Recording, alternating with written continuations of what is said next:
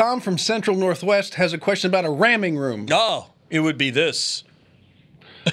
Oh, That's a ouch. Tom writes, my Ouch. neighbor lost control of her car and ran into my house. Now, I'll tell you, in all the years we've been doing this, it's the first time we've gotten this question.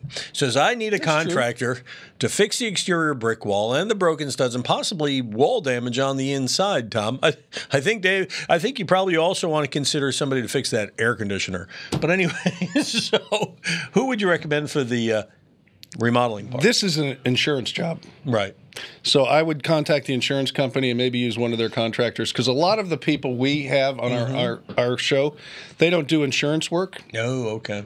So this is an insurance job. Insurance jobs are their own special animal, and there are people that do nothing but insurance work. So I would call your insurance company. I would say, who are you recommending?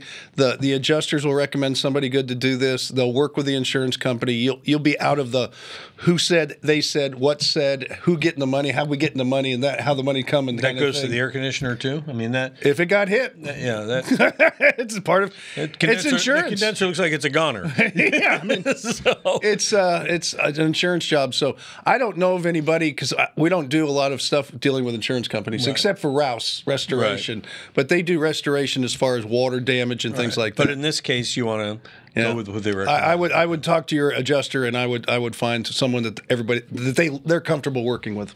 Yeah, because in the end, they're going to be able to go back.